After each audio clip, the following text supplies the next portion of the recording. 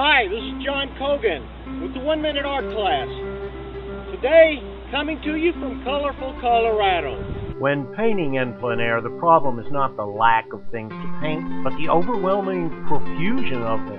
We look for a good idea and say, help, they're everywhere. That one won't stick around long enough to paint. If we cram everything into one painting, we will paint none of it well and end up discouraged. Instead, zone in on a simple composition and paint it very well. You'll be much happier with a simple painting that works rather than a complex one that doesn't. Our palette is white, Indian yellow hue, vermilion, and Payne's gray. We sketch our idea, then begin painting, concentrating on the center of interest and the adjacent edges. The snowbank in the broken shadows tells our story of the advance of spring and soon-to-come summer. Now, go out and paint something simple. Until next time, this is the 1 Minute Art Class.